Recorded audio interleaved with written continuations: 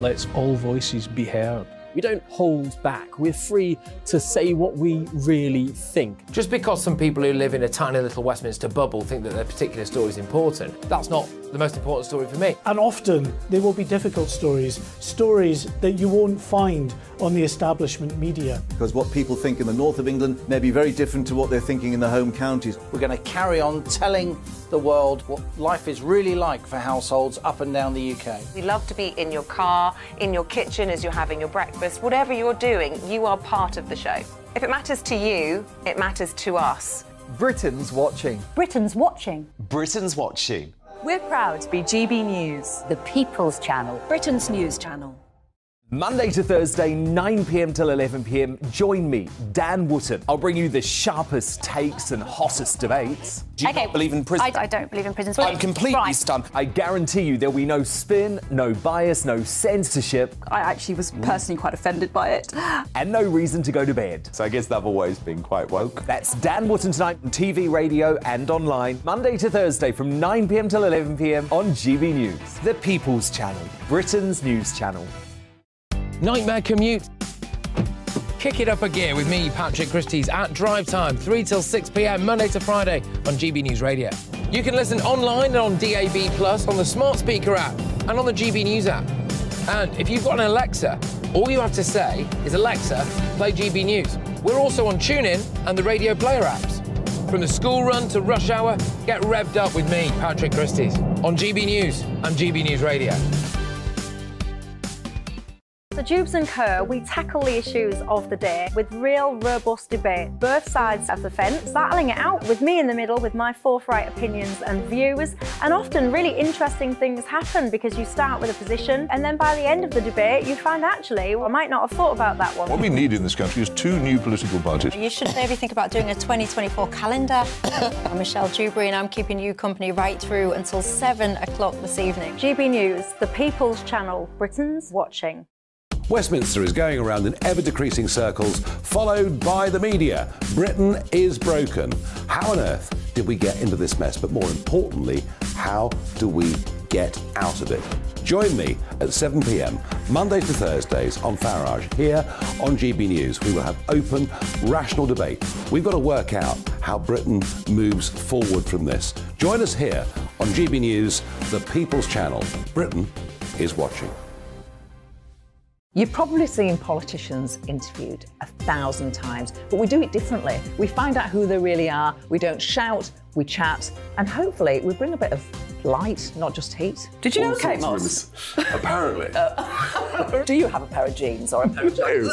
No, of course I don't. What would I do with them? My friends are like, oh my God, what's she doing now? Join me every Sunday at 6 for Gloria Meets, only on GB News, the People's Channel, Britain's news channel.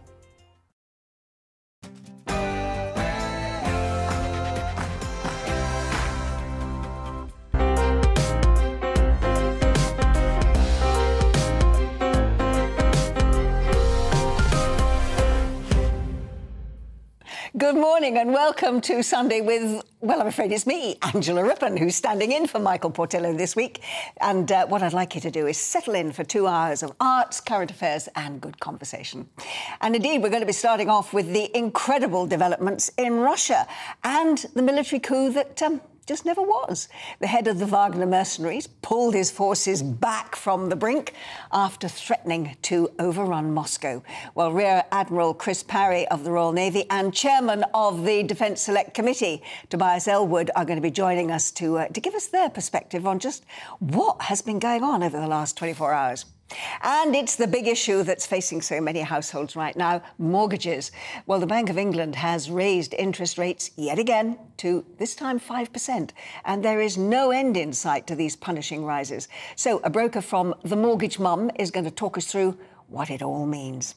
We're also going to take a look back at that terrible tragedy in the Atlantic after waiting on tenterhooks for news of the 5 men in the submersible to explore the Titanic wreck, counting down the hours of just how much oxygen they had left, only to find out that the vessel had actually been destroyed days earlier with all lives lost.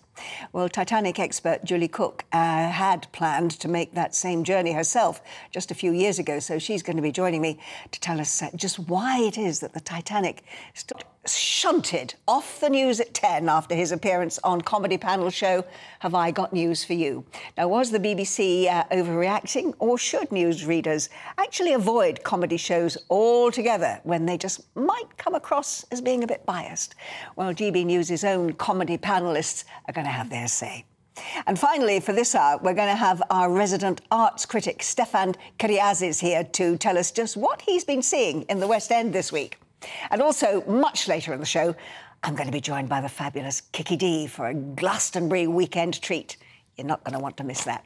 But before all of that, let's get you up to speed with the latest news headlines from Titania.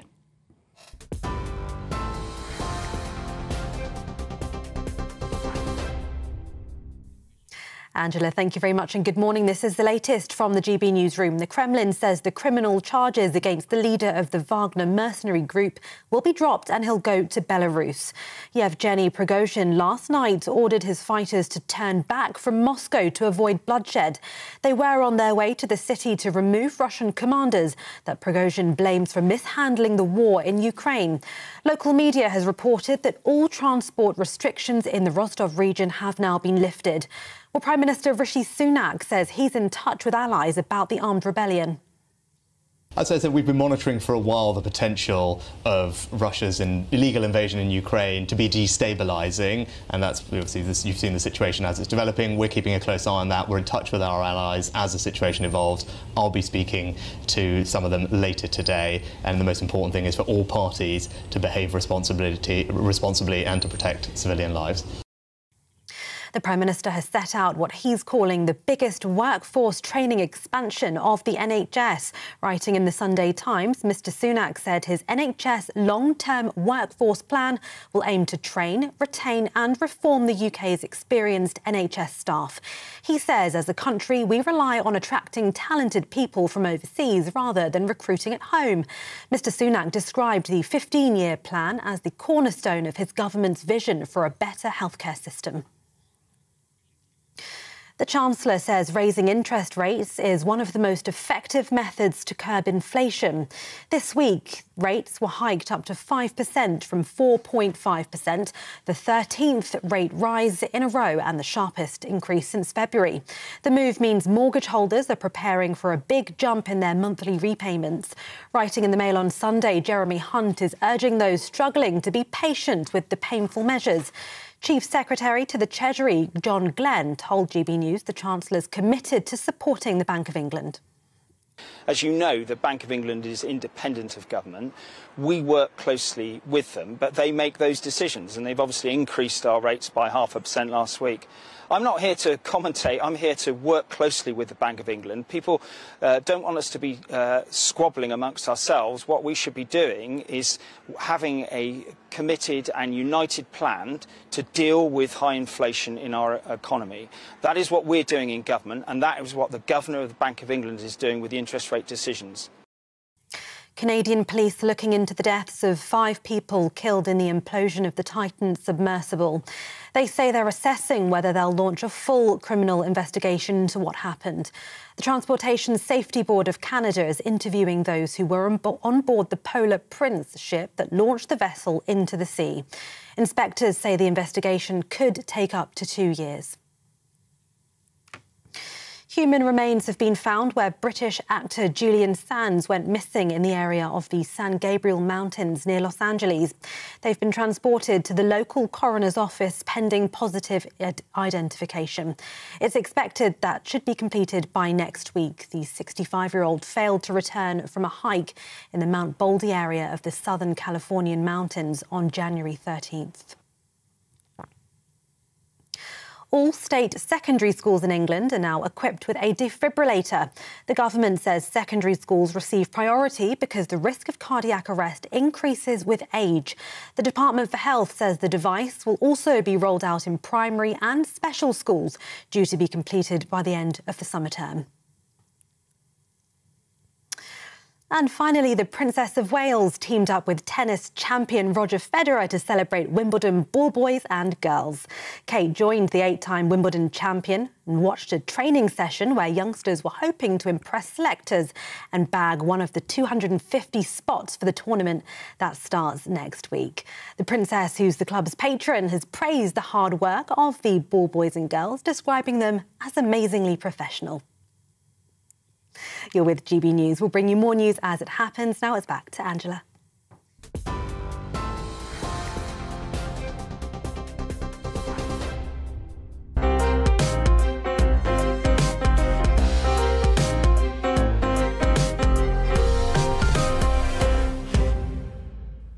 Thanks so much, Tatiana. Now, the events in Russia have been dizzying over the past 24 hours. The leader of the ruthless Wagner mercenary group, Yevgeny Prigozhin, took over the southern city of Rostov-on-Don on Saturday morning, and he started marching for justice, as he put it, all the way to Moscow. Well, it looked very much like a military coup, and certainly the Russian President Vladimir Putin denounced his former sidekick as a traitor, and he did look very worried. But it does appear that a deal has now been struck to avert bloodshed. So, to unpack what's been going on, I'm pleased to be joined by Rear Admiral Chris Parry, former NATO commander and a Russian expert, as well as Conservative MP, former Defence Minister and Chairman of the Defence Select Committee, Tobias Ellwood. Chris, can I start with you first of all? I'd like to get your assessment of what went on over the last 24 hours. What the heck happened yesterday? Yeah, good morning. I'm trying to work it out myself. There's a lot of ambiguity and uncertainty, so we have to go on what people said and what they did. My sense is that you have to view Russia as a mafia state, and so you have to judge it through the lens of mafia rules.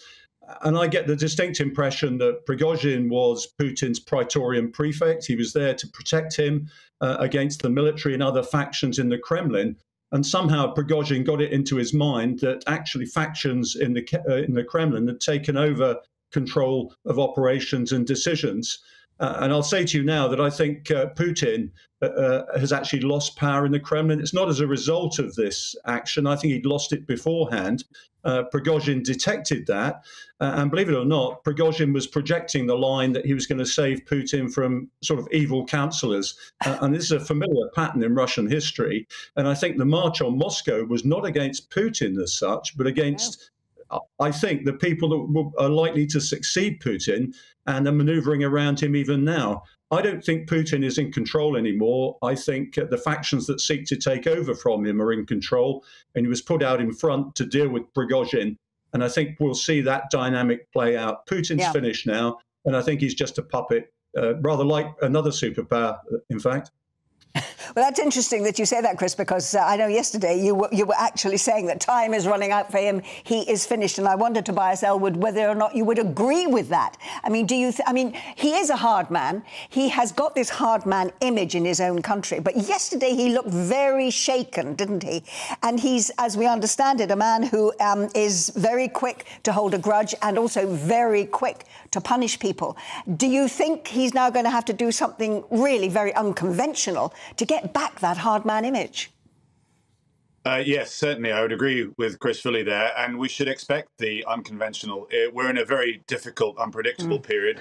The mutiny has been diffused, but it is a game changer.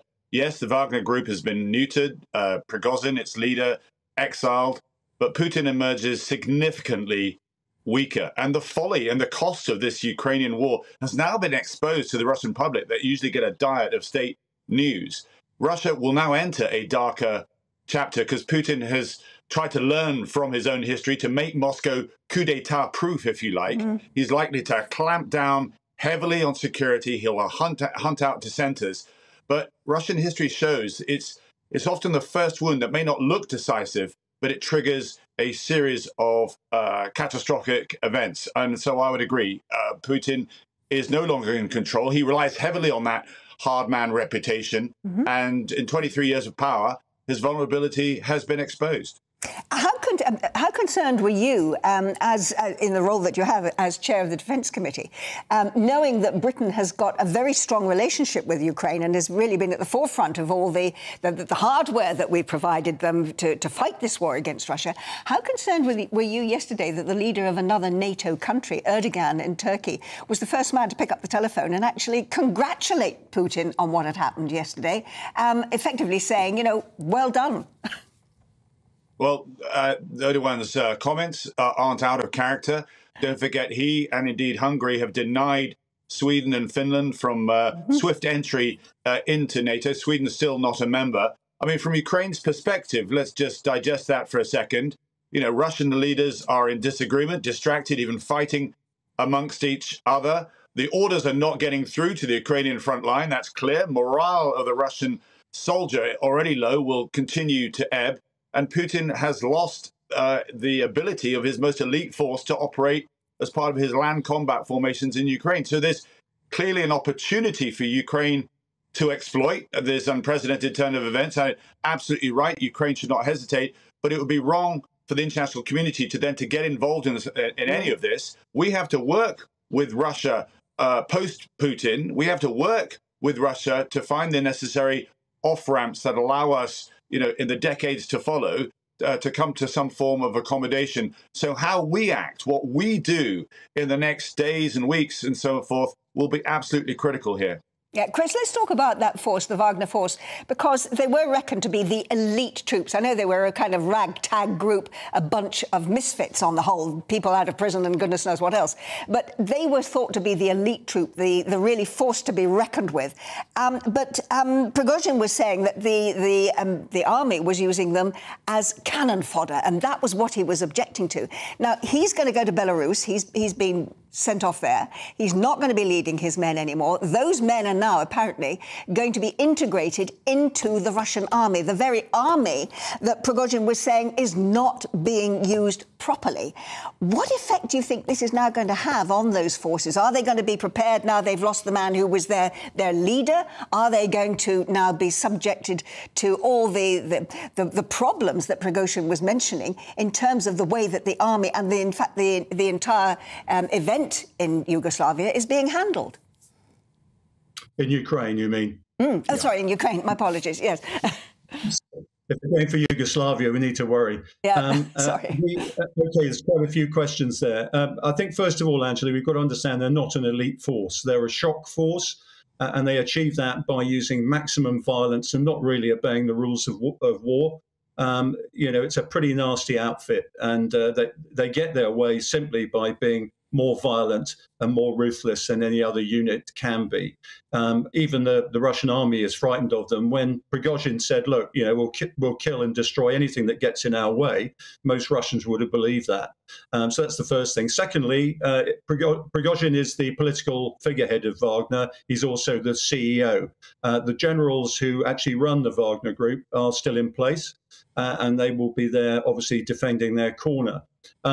The issue of, I can't stress enough, Angela, that Prigozhin and the Wagner Group are now facing whoever are the factions who are taking over from Putin now.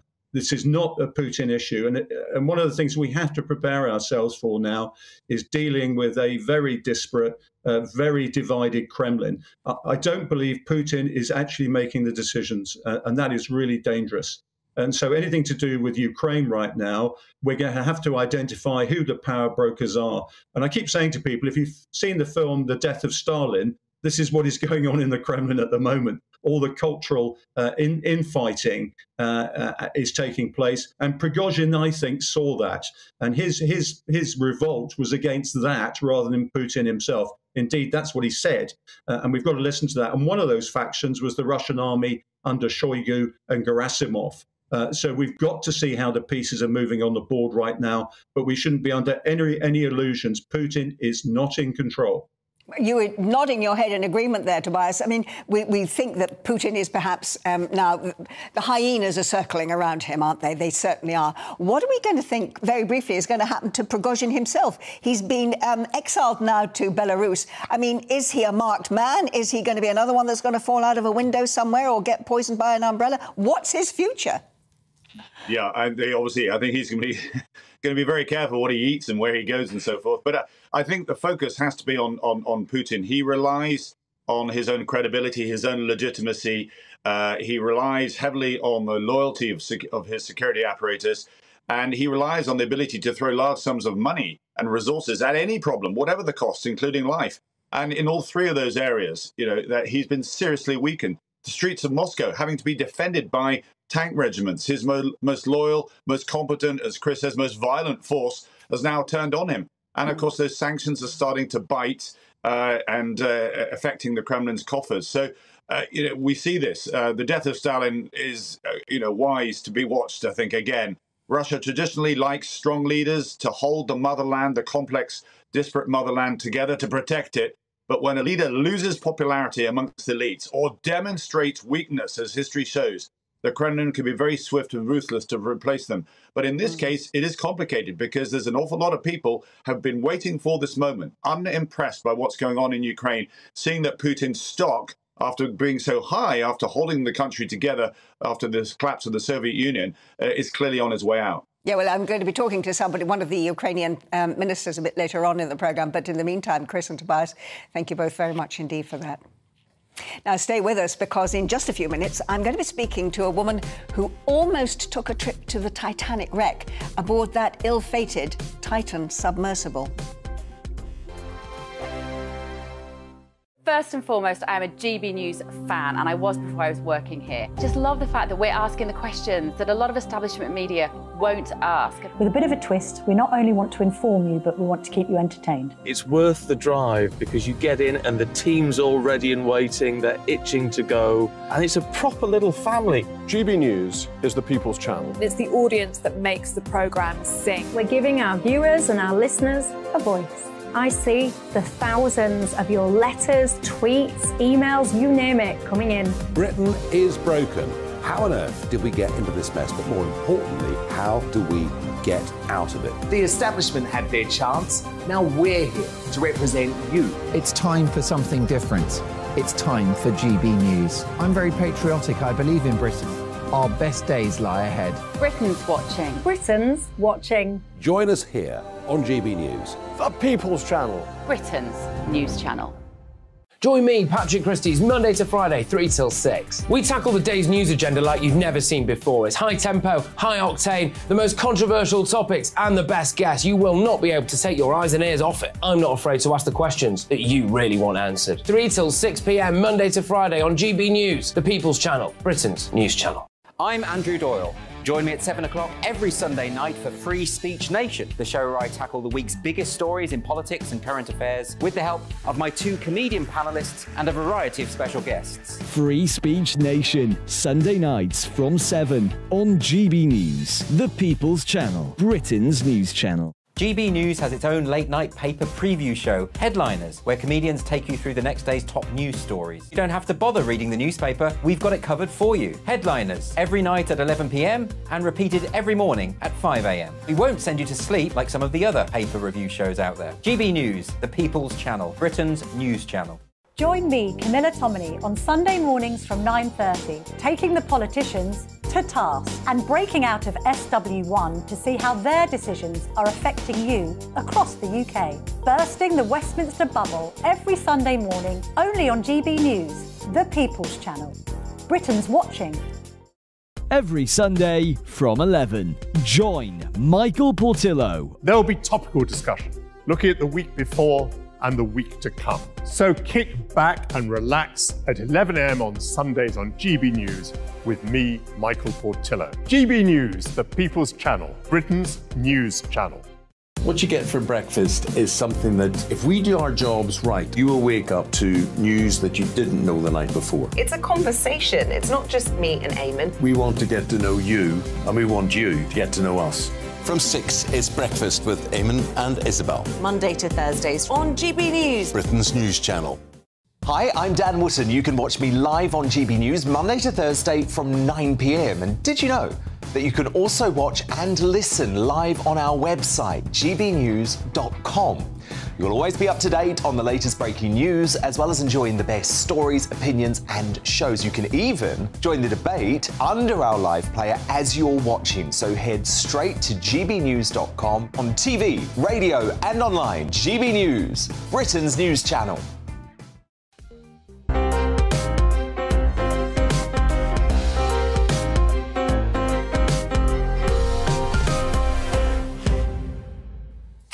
Now, more than a century after the stricken Titanic went down in the North Atlantic, the luxury cruise liner continues to cast its deathly shadow. Over the last week, we were gripped by the hunt for a submersible carrying 5 men to explore the Titanic's wreck 12,000 feet under the ocean. We were told the exploration company, OceanGate, who developed the vessel, had lost contact with it, but that there was enough oxygen to last 96 hours. Well, as we now know, that, as it turned out, was a fantasy. The submersible had been destroyed by a catastrophic implosion with the loss of all aboard, including 19-year-old Suleiman Dawood. Well, Julie Cook has spent years writing about the Titanic, including her book, Titanic and the City of Widows It Left Behind. Her great-grandfather was actually a stoker on the ship and went down with it in 1912, and she joins me in the studio now. You have such a very personal connection to this ship. What on earth made you want to go down and take a look at it? Because you were given that opportunity, weren't you? I was. Great question. Yes, I mean, as a person, I've never wanted to go down to it. But as a journalist, I was approached in 2021 by an American production company who said, look, you've written this book, you're a descendant. My great-grandfather was a stoker on the Titanic. Come down with this presenter, see the ship, talk about it and talk about your personal connection. So as journalists, we do, don't we? We agree to do things, and I said yes. It was quite embryonic stages. We were talking about the times and when we'd go and what it would be like on board. So I was nervous. I'm not into, you know, small spaces or anything like that, and it would have been a 7-hour trip all round. But yes, I did agree, but I did have my misgivings. What were they? My misgivings were really naive ones, actually, at the time. It never crossed my mind anything like this could happen. My misgivings were, will I feel claustrophobic? You know, how do you go to the loo? Things like that, really sort of inane, innocuous things, which actually now I think I was very naive not to think more about. It didn't occur to you that actually the whole thing was sort of held together with string and sealing wax, as we discovered ultimately? No, it wasn't. They had a very polished website. You know, they are and were, and the remaining members of OceanGate are very top of their game. They're very experienced. And so you put your trust in these people. When people are great in what they do, you do put your trust in them, again, perhaps naively. And the actual design of the device, I believe, was helped or designed by NASA, although they're, I think, stepping away from that now. But, yeah, I had no idea it was a sort of botched, perhaps, as we are now hearing. Yeah, but you got out of it because you were told that there were problems with visas and everything else. And so, basically, the people who got you out of that saved your life. I mean, is that how you look at it now? Yes. I mean, at the time, those 2 initial, I think, ones that year were successful. So, in a way, if I had gone, perhaps it would have been all right. But, as you say, it could have been so different now that we see what happened to that. Does that make you feel sick to your stomach when you realise that's what might have happened? Yes, I felt sick all week. You know, sick for them, worried for the 5 on board, particularly the young 19-year-old.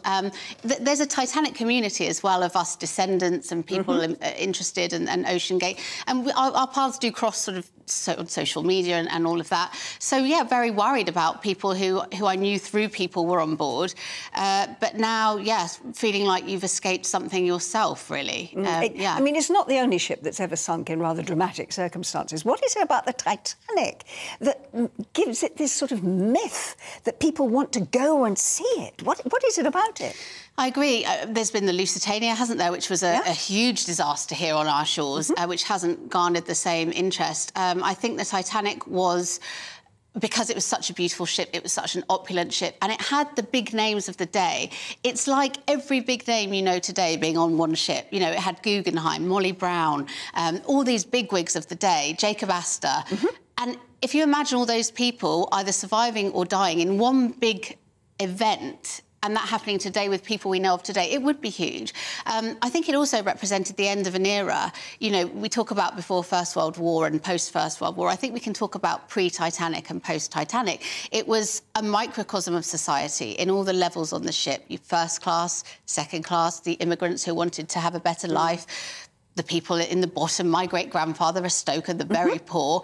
And I think it represented all of that in one big ship. And when that went down, life was never the same afterwards. Yes, I mean, do you feel that this particular disaster now has made people consider whether or not we should actually be treating the wreck of the Titanic as a kind of tourist attraction, that it's an adventure playground for people who have the money and the opportunity to do it, that we should stop all of that now? Yes, I do. I think it should stop. I think if ever a sign were needed that this should stop, it's this. I disagree with people who say, oh, but it's exploration of undersea, it's not. It's just people going to see the Titanic. You know, you can explore the erosion and the decay of the ship with ROVs, you know, the yes. unmanned equipment, or, you know, through other ways. We don't need to be sending people down. I'm not judging the people who chose to go. They were explorers, brave explorers, and perhaps there are many people who would still have liked to have done that, obviously not with the outcome. But I do think now's the time to leave it be. It's a resting place and it is a grave. Yeah. Julie, thank you very much indeed for joining us, and we are glad that you are able to, yes. and to be in one piece. Thank you. Thank you very much indeed. Now, I don't need to tell many of you at home just how concerned some people are by their mortgage repayments right now.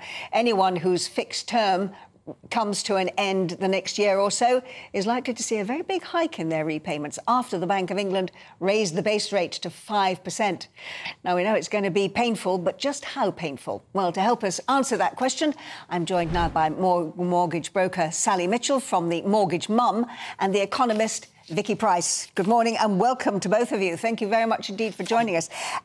Vicky, can I just start with you, please? Because I have a feeling that the Bank of England, the government, economists in general, they are very good at blinding us all with charts and justification for the things that they do.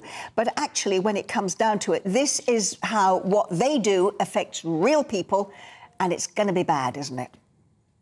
Absolutely. And the interesting thing is that the Bank of England raised rates by 50 basis points. In other words, not just by the 0.25% that we all thought, but by the 50%, which in a way calmed the markets because they had anticipated anyway that there could possibly be, because of the inflation rate recalculations that were taking place, we're going to have higher inflation, therefore interest rates had to be higher. They anticipated another 4 quarter point increases at least. So the Bank of England, moved in quickly. At least this time it did, and the markets have sort of not necessarily, raised all the other rates, as much as perhaps you would have thought. But in fact, they've come down a bit, and even sterling has come down a bit. And the reason for that is they think that this is actually a very serious move. It is going to affect lots of people, just as you're suggesting, and therefore it is the likelihood of recession has come closer, and that's why, in fact, the markets are now repricing what's going to happen next. So they're quite pessimistic about the UK economy, and I think this interest rate increase sort of more or less confirms it. Are they pessimistic about it? Because I've read, Sally, reports that say that this is not the end of the pain, that in fact we could go up as high as 6. Yeah, that's what I've been told and what I've read. We're certainly not out of the woods yet. And of course, anything that happens with the interest rate, it takes a while for that to actually trickle down. There are people who are coming to the end of their fixed rates in the next 6 months or year who are going to be affected. So I was talking to someone literally 5 minutes ago who said their rate doesn't end for 2 years, but they're already worried because they're looking at changing from a 1.9%, which they can just about afford, to, 6.19 at the moment, the average, and perhaps in 6 months or a year, it's going to be more than that.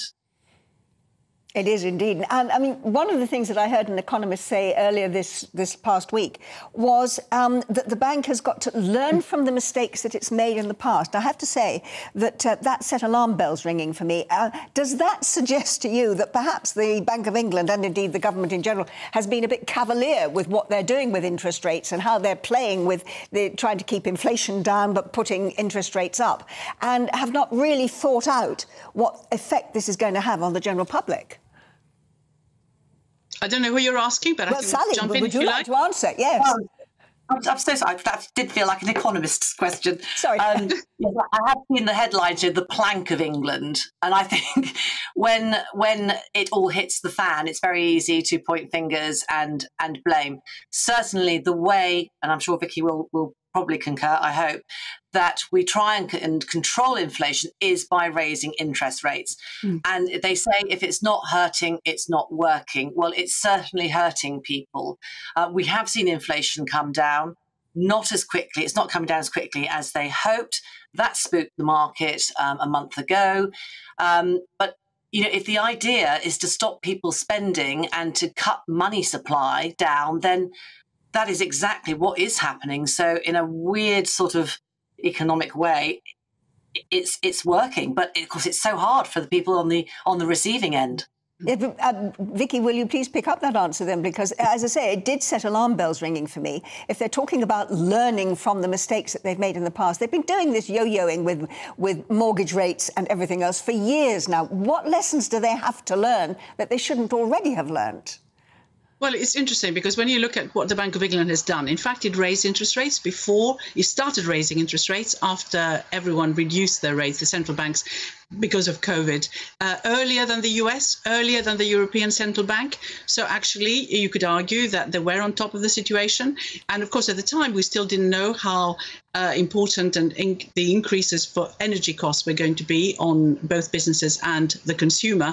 But the interesting thing is that interest rates are almost as high now as they are in the US, and the US has seen a drop in inflation, almost a halving in inflation. We haven't seen that. The European Central Bank only started raising rates last July. It was still negative as of last July, which is extraordinary, their main deposit rate. And yet their inflation there is also a lot more manageable. So there you have places like Spain with only 3% inflation, for example. You have France at 5%. So there is something wrong in terms of the structure of the economy, I think, which is making the job of the Bank of England much more difficult. First of all, we've lost lots of workers. In the areas where inflation is happening, such as the service sector, it's in places like entertainment, it's hospitality, it's retail, it's tourism. And those are the areas where EU workers were very prominent. They're not there anymore. So staff costs are going up. But if you look at services overall, what you see is that input prices, apart from staff, are really falling now. They're slowing down and also almost falling in some areas such as petrol and everything else, energy. It's staff where the issues are, and they're passing it on, of course, to the consumer. There is one other very quick thing that I can mention on this, which is that we stepped in so late to support energy costs for individuals. We stepped in late for businesses. We've done very little on the food price front. What has happened across Europe is completely different. And I think we have encouraged inflation expectations to be high, hence wage demands, strikes and everything else of the sort that we don't see in other countries. Yeah, indeed. I mean, very briefly, I wonder when we're talking about this being the highest rate for 15 years, whether or not we actually just all got used to having cheap money, and we now have to accept that the banks are saying that actually we cannot run the economy and we cannot run banks on 0% or 1%. We have to put up the increase. Yeah, I don't think we're going to see those, I call them COVID rates, again for a very, very long time, if ever. The new norm, I believe, in a couple of years will be about 4.5% for borrowing, for mortgages, certainly.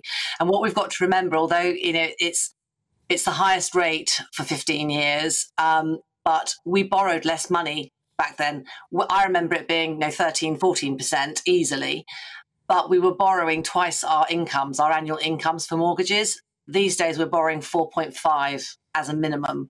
So it feels, although it's only 5%, it does feel like it's 13% to the people who are sitting in their homes, wondering how on earth they're going to pay it. Yes, as you say, cheap money, a thing of the past. Thank you both very much indeed for joining us today. Thank you, Vicky and Sally Mitchell. Thank you. Now, this week, the BBC News broadcaster Clive Myrie was shunted off the news at 10 on Friday after immediately appearing in the programme before as chairman of Have I Got News for You? Now, Clive had been scheduled to present the news immediately after that comedy panel show aired, a show in which he did poke fun at Boris Johnson and made other rather highly political jokes and comments. Well, apparently, BBC leadership was so concerned about accusations of BBC bias, they took him off. So So would it be better if newscasters just avoided comedy shows altogether? Well, I'm joined now by two of GB News' own comedy panellists and presenters from Headliners and Free Speech Nation. It's Steve N. Allen and Leo Kearse. Good morning. Oh, is it good? Yes, it is still good morning, isn't it? Good morning to both of you, and thanks for joining us. Good morning. I mean, did you both see the programme? I mean, I need to know that to start with. Yeah. No, I didn't watch it because I don't pay my licence fee, so I don't want them coming round and saying like, "Oh, but listen, you watched 5 minutes of Have I Got News for You?" So yeah, not for me. Maybe you shouldn't be admitting that live on air. But now, look, traditionally, and I'm speaking from experience here, obviously, traditionally, newsreaders do not make political comments. They are broadcasters, they're not pundits, and that way they can never be accused of political bias. So do you think that Clive actually made the right decision going on the programme in the first place? Definitely, yeah. I think it's. Of course, he was. A great host, though. I don't know why people are oversensitive. He was reading out jokes that he hadn't written in the same way that he reads out the news that he hadn't written. Why are people getting offended? Well, the BBC executives obviously got offended by it. What do you think, Steve? Yeah, I think they're being too sensitive. Sorry, which one's going to talk next? Leon. Go for it, Leo. All right. Leon, do you think the BBC is being oversensitive? I mean, really, they've created this problem themselves. If they just had enough representation on their stupid shows, the comedy shows and stuff. I mean, I did a little analysis. Steve will probably disagree with of comedians that have an overt political position on BBC comedy shows. 98% are left wing. And 2% are Jeff Norcott. It's ridiculous, considering they want, the half of the country that is right wing to continue paying the licence fee. There's no representation there, so they could just avoid all this controversy by just having some right wing people on their shows to start off with, and doing, taking some guy who's been on Have I Got News for You, taking him off a news show. It's like a sort of virtue signal. It's a sort of like high profile, like, oh look, we've done something. It's like you haven't done anything. You've just, this is one tiny little token gesture. The underlying problem of a lack of representation is still there across all the BBC, and that's why as a Conservative, I don't feel that I can possibly be justified in paying my licence fee because I'm not represented in their comedy shows. Do you agree with that, Steve? Do you feel that there's not proper representation? I think there's a greater pool of left-wing comedians that are being used. However, what we're talking about here is a newsreader being removed who actually doesn't show bias. Reading out in the first section where they talked about Boris Johnson, there were jokes about Labour Party. There was a joke where and it's very much punching down, the Lib Dems were the punchline. You've got to feel sorry for those three people.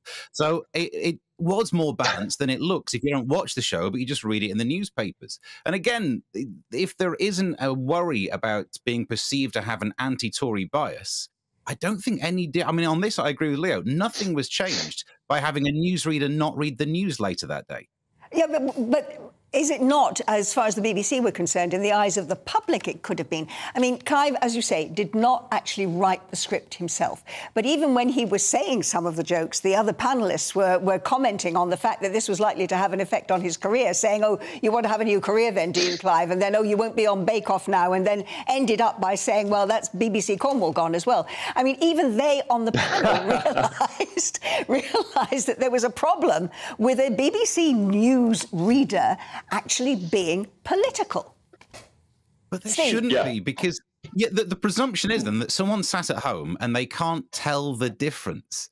That's presuming that the audience is so stupid they think, wait a minute, this man's face has done a joke about Boris Johnson, therefore we know all of his political bias, and he won't be able to stop that bias changing the news he reads out from an auto cue. None of that makes sense. So this sensitivity, this hypersensitivity, doesn't help anyone, because surely no one's actually silly. Steve, think, oh, that's ridiculous. So would you, Steve, would you be happy? Would you be happy if, say, a BBC newsreader marched in a Ku Klux Klan rally? Because hey, it's just what they're doing in their personal time. It's just his personal opinions. Nobody thinks that he's going to bring that bias to the news.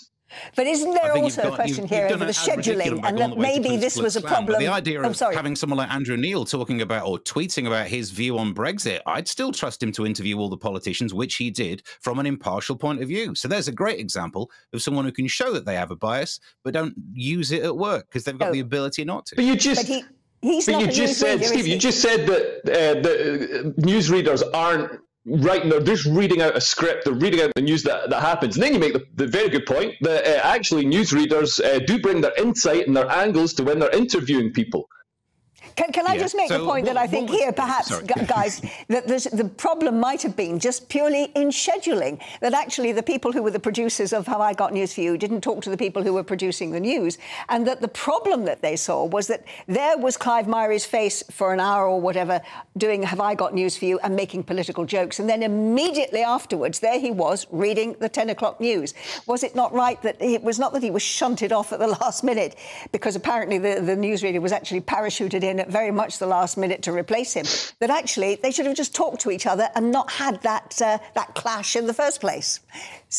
Stuart? Yeah, Steve, you wouldn't get that kind of scheduling mess up on GB News, although I am on Free Speech Nation and Headliners later on. But don't worry, I'll definitely be bringing the exact same bias to every single show. And I'm sure you will be too, Steve. I bring no bias. I'm entirely impartial, just in case. But you're both very funny men, and it was a pleasure to have you on the programme. Thank you very much indeed. Thanks a lot. That was Steve Allen and Leo Kearse there. Now, in a few minutes, we're going to have Stefan Kariasis' view with news about what's lighting up the West End this week. So stay with us. Like all families, we have arguments every now and then, but actually we agree on what the mission of GB News is, and that's the most fundamentally important thing. GB News provides the kind of platform that lets all voices be heard. We don't hold back. We're free to say what we really think. Just because some people who live in a tiny little Westminster bubble think that their particular story is important, that's not the most important story for me. And often they will be difficult stories that you won't find on the establishment media. Because what people think in the north of England may be very different to what they're thinking in their home counties. We're going to carry on telling the world what life is really like for households up and down the UK. We love to be in your car, in your kitchen as you're having your breakfast. Whatever you're doing, you are part of the show. If it matters to you, it matters to us. Britain's watching. Britain's watching. Britain's watching. We're proud to be GB News, the People's Channel, Britain's news channel.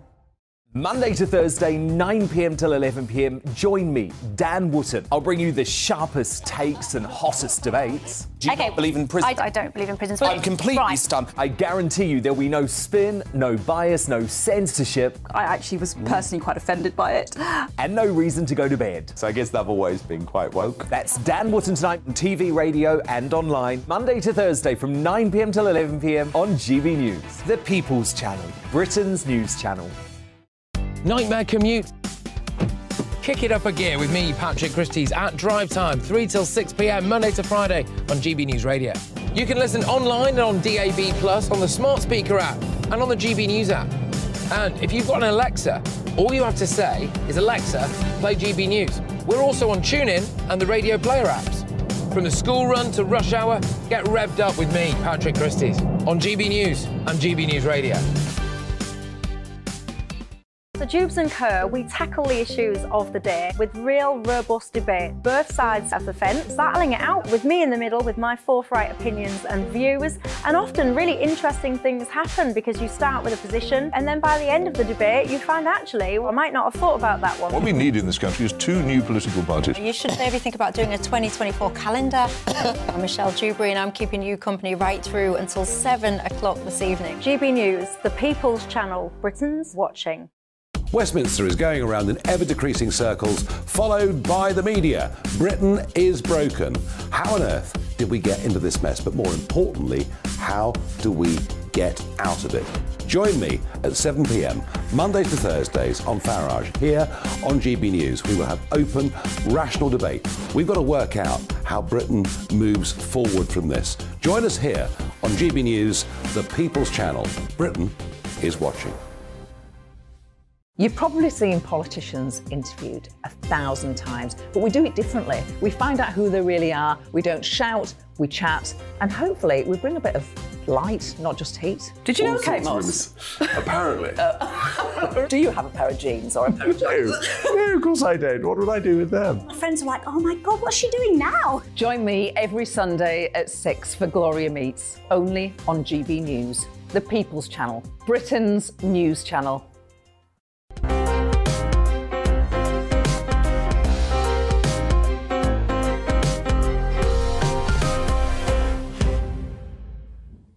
Now, who would have thought when he was appointed as England football manager that Gareth Southgate would be the subject of a musical? Well, Dear England opened on Tuesday at the National Theatre and it's hit the back of the net with most of the critics. And our very own Stefan Kyriasis was among them. What did you like about it? I mean, first of all, how can you make a musical about the manager of an England football team? It's not a musical. So it's not a musical? No, it's not. We've got other musicals. The next two shows are musicals. They told me that one was a musical. No, this one, there's no singing in this one. There's lots of, there's lots of football. I was still there. I was very much like, I'm not a massive football fan. And I'm like, why are we bringing football into my theatre? Yeah. But football is theatre. Audiences, crowds, the highs, the lows, the drama, the acting when they take tackles and fouls. But actually, it's number one, it's fantastic. It's wonderfully written. It's James Graham, who recently wrote Best of Enemies, and that was about politics, but it was about the clash between the ideas of Gore Vidal and William Buckley. So he's very much about ideas, and he's about social ideas, society, how things change, how we look at things, and how we ourselves behave in response. And it's filled, there's so much going on in this, and it's also thrillingly done. They reenact penalties. And I was with a girlfriend, and we know nothing about football, so we actually didn't know what was going to happen. So we were like, "Oh, what's good?" But also there must have been a lot of people that did know. There was cheering in the audience because he has early triumphs. Yeah. So it's very much like we had this penalties curse, and so he went into the World Cup in 2018, telling the team, "We're not going to win," and this is the revolutionary idea of England, nationhood, sense of identity, pride, hubris. Why do we assume we are still the greatest? We're entitled, we should win. It's a crippling pressure. It's almost impossible. We have a terrible track record in international competitions. So he wanted to release some of that for the players, and also, little by little, it appears, somewhat for the nation. So it's a sort of theatrical biography of the man. But, I mean, football, I know about football, what you could put on that fingernail. But, I mean, it's played on a big pitch with a lot of people. How do you transfer that? I mean, even when they're training, even when he's talking to them in their rooms, how do they transfer that to a theatrical performance? It's fantastically staged. Es Devlin is the kind of theatrical sort of staging creator. She's worked on the Super Bowl. She's the one that put the Lehman trilogy famously into a glass box on stage. She's incredibly visual. It's very simple staging. There's just these two hovering discs of light when you come in, almost kind of sci-fi, and then they raise and lower, and then you have the open-air ceiling of a stadium illuminated above you. Wraparound screens bring in the crowds, but they also flash up all the scores and everything. So it's visually very exciting. Visually exciting. They mime taking the penalties, but all the results kind of flash up on giant screens. There's crowd noises, there's pumping music like you're in a stadium. It's thrilling. You also have a phenomenal performance by Joseph Fiennes, who we think of as billowing shirts, charismatic, posh and charming, costume dramas. And he disappears into the skin of this very diffident, quiet man. He's playing Gareth. He's playing Gareth Southgate. It's a wonderful, wonderful show. But it's very much about national pride, masculinity, and our behaviour as audiences, as fans, what we put them through. The Dear England letter that Southgate wrote himself before the Euros, I think, Euros 2020, was to remind the country that these players are fans and people. and that discussions of colour of skin and other things are unacceptable. Is he? I mean, he has had a very interesting role, and he's brought very, very new ideas to being the manager of the England football team. So you don't have to be a football fan to want to. No, not at all, because these brought ideas that are about us, about people, about human beings, and being a better person. Oh, I like the idea actually of going to the theatre and being able to behave like a football crowd. It's wonderful. Providing we haven't got the violence and the... Well, this is the point. We're growing beyond that, Angela. And this is partly hugely due to this one man, which I didn't know. I found it inspiring.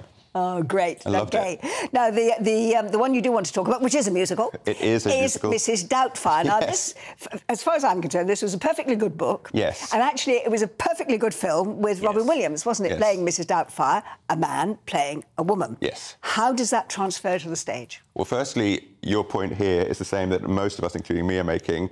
The book itself of the musical is also rather good. The music is not so good, unfortunately, which lets it down greatly. The central performance is great. We have this issue of a man playing a woman, and there have been some trying to turn it into a man playing a woman to get access to children, trying to make some big drama out of it. It depends on how it's done, I would say, in my opinion. If you're just playing it for the hilarity, the ridiculousness of, oh, let's snigger at a man dressed as a woman, that is no longer... Well, they've been doing that in pantomime with pantomime dames for centuries. But it's the reasoning behind it. I don't think it's acceptable anymore to laugh just purely because it's a man in a dress.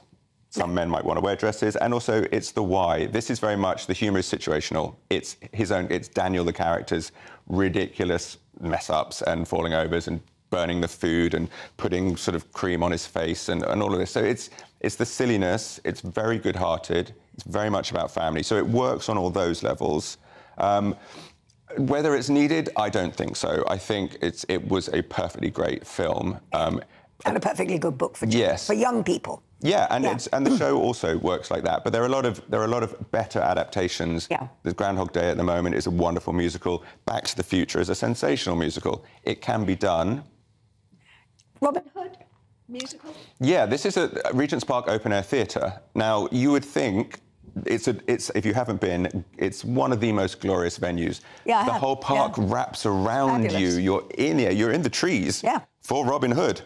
I was really hoping this would be wonderful. It's just not. It's billed as rewritten and reimagined.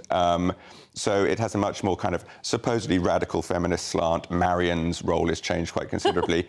But that's been done through films and through books previously.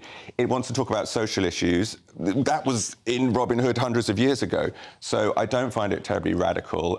Unfortunately, it's just too amateur this time. It's a wonderful, stunning venue. I've seen some incredible productions there. This one, for me, didn't work. You know what bothers me is just how many musicals we have in the West End and how many people think that if you're going to have a new production, let's make a musical. And I was looking back at some of the musicals of the past, like Phantom, Saigon, Les Mis, even further back, Carousel, South Pacific, Oklahoma, Crazy for You, Pajama Game.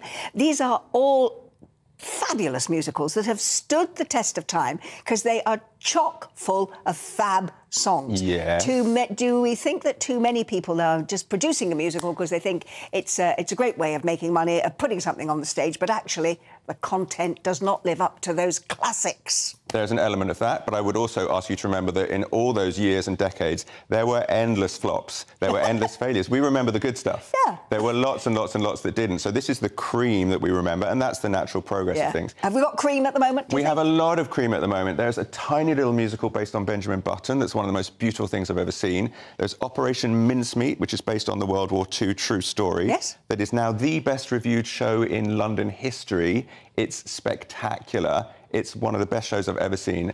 There are some truly, often, to be said, smaller shows where real creativity and artistry and love comes in. So, yes, Angela, I disagree. You disagree? Well, we will agree Go to and disagree. see a musical. I have to say, that's all we got for the first half. Gosh, it's been packed, hasn't it? But we'll be back in a few minutes with lots more, including the legendary Kiki D.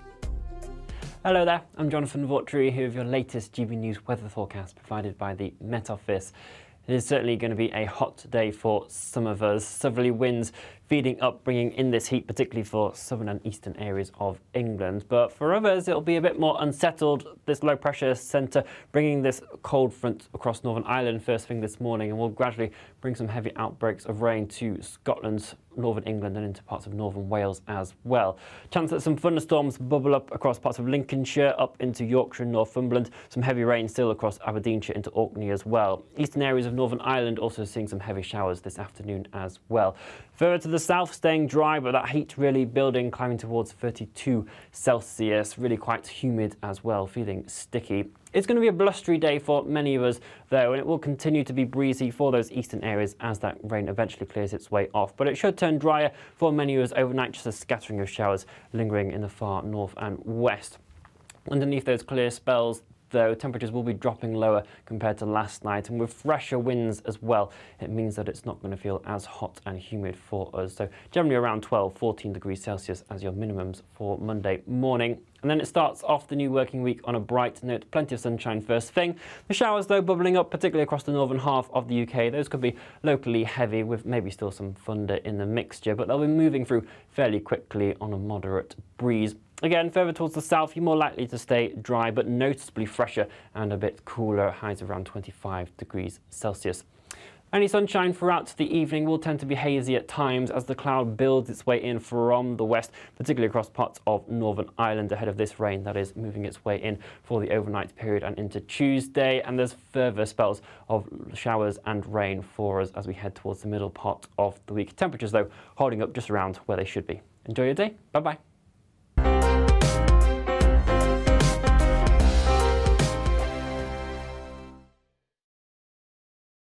First and foremost, I'm a GB News fan, and I was before I was working here. Just love the fact that we're asking the questions that a lot of establishment media won't ask. With a bit of a twist, we not only want to inform you, but we want to keep you entertained. It's worth the drive because you get in and the team's all ready and waiting, they're itching to go, and it's a proper little family. GB News is the people's channel. It's the audience that makes the programme sing. We're giving our viewers and our listeners a voice. I see the thousands of your letters, tweets, emails, you name it, coming in. Britain is broken.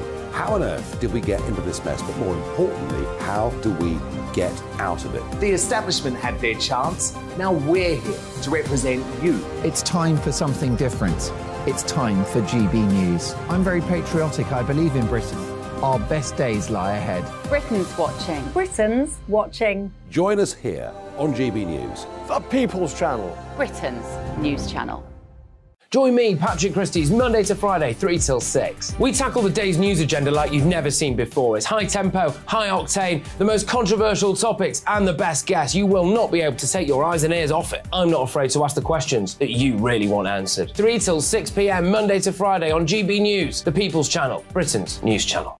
I'm Andrew Doyle. Join me at 7 o'clock every Sunday night for Free Speech Nation, the show where I tackle the week's biggest stories in politics and current affairs with the help of my 2 comedian panellists and a variety of special guests. Free Speech Nation, Sunday nights from 7 on GB News, the People's Channel, Britain's news channel. GB News has its own late-night paper preview show, Headliners, where comedians take you through the next day's top news stories. You don't have to bother reading the newspaper, we've got it covered for you. Headliners, every night at 11 p.m, and repeated every morning at 5 a.m. We won't send you to sleep like some of the other paper review shows out there. GB News, the People's Channel, Britain's news channel. Join me, Camilla Tominey, on Sunday mornings from 9:30, taking the politicians to task and breaking out of SW1 to see how their decisions are affecting you across the UK.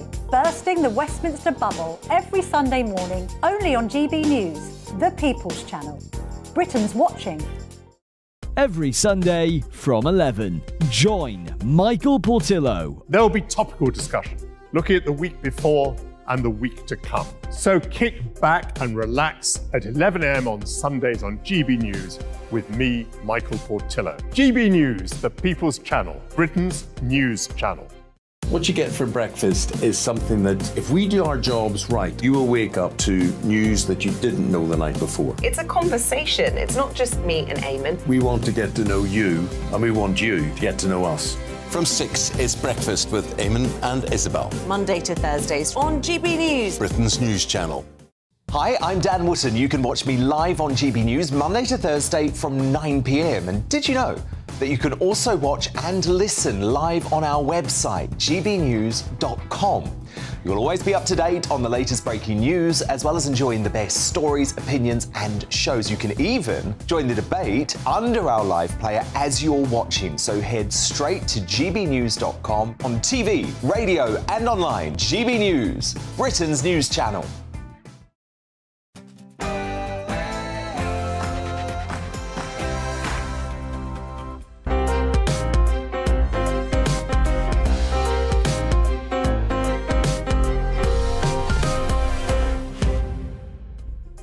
Welcome back to Sunday with Michael Portillo, but just to confuse you, it's not Michael this week, it's me, Angela Rippon.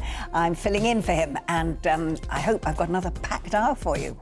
Well, Russia is still heading up our news agenda today, and we are going to be asking what the latest developments actually mean for Ukraine, where most of the Russian army is still trying to hold back a Ukrainian counteroffensive.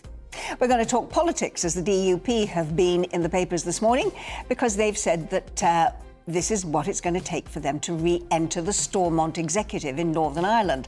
And, sorry, Rishi, but it does involve a complete overhaul of the Windsor framework, which you negotiated with the EU. The DUP is calling for a system of what they're calling mutual enforcement that could finally be resolving what is happening in the Brexit saga. Also, a new survey suggesting that women who hit middle age are increasingly throwing caution to the wind and exploring their adventurous side. Well, we're going to chat to a traveller and author, Alice Morrison, to find out what's going on. And speaking of women with adventurous lives, we are delighted to be joined later by the legendary pop performer Kiki Dee, who has been making music for the past 6 decades. She's got lots of story for us, and that's all to come. But first, here are your latest news headlines.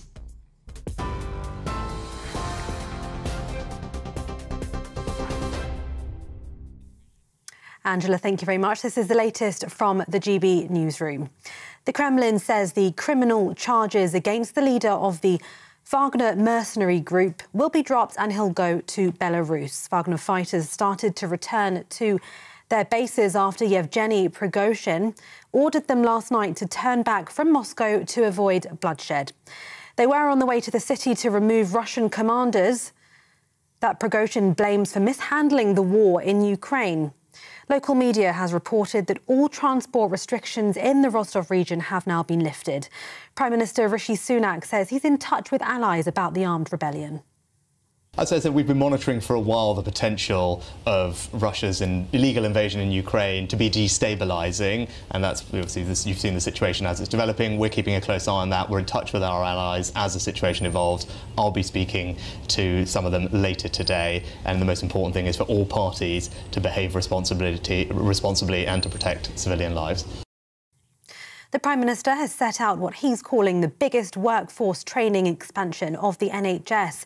Writing in the Sunday Times, Mr Sunak said his NHS long-term workforce plan will aim to train, retain and reform the UK's experienced NHS staff. He says, as a country, we rely on attracting talented people from overseas rather than recruiting at home. Mr Sunak described the 15-year plan as the cornerstone of the government's vision for a better healthcare system. The Chancellor says raising interest rates is one of the most effective methods to curb inflation. This week, interest rates were hiked up to 5% from 4.5%, the 13th rate rise in a row and the sharpest increase since February. The move means mortgage holders are preparing for a big jump in their monthly repayments. Writing in the Mail on Sunday, Jeremy Hunt is urging those struggling to be patient with the painful measures. Chief Secretary to the Treasury, John Glenn, told GB News the Chancellor is committed to supporting the Bank of England. As you know, the Bank of England is independent of government. We work closely with them, but they make those decisions, and they've obviously increased our rates by 0.5% last week. I'm not here to commentate. I'm here to work closely with the Bank of England. People don't want us to be squabbling amongst ourselves. What we should be doing is having a committed and united plan to deal with high inflation in our economy. That is what we're doing in government, and that is what the Governor of the Bank of England is doing with the interest rate decisions. Human remains have been found where British actor Julian Sands went missing in the area of the San Gabriel Mountains near Los Angeles. They've been transported to the local coroner's office pending positive identification. It's expected that should be completed next week. The 65-year-old failed to return from a hike in the Mount Baldy area of the Southern Californian mountains on the 13th of January. Now, here in the UK, all state secondary schools in England are now equipped with a defibrillator. The government says secondary schools received priority because of the risk of cardiac arrest increasing with age. The Department for Health says the device will also be rolled out in primary and special schools due to be completed by the end of the summer term. And finally, the Princess of Wales teamed up with tennis champion Roger Federer to celebrate Wimbledon's ball boys and girls. Kate joined the 8-time Wimbledon champion and watched a training session where youngsters were hoping to impress selectors and bag one of the 250 spots for the tournament next week. The Princess, who's the club's patron, has praised the hard work of the ball boys and girls, describing them as amazingly professional. This is GB News. We'll bring you more news as it happens. Now it's back to Angela.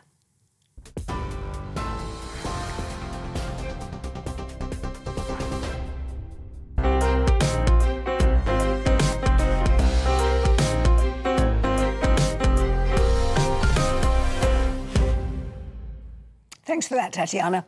Now, let's return to the confusing events that are going on in Russia right now. Now, the leader of the ruthless Wagner mercenary group, Yevgeny Prigozhin, took over the southern city of Rostov-on-Don on Saturday morning and began, as he puts it, marching for justice all the way to Moscow, before appearing to strike a deal that saw him withdraw his forces. But what does all of this mean for Ukraine?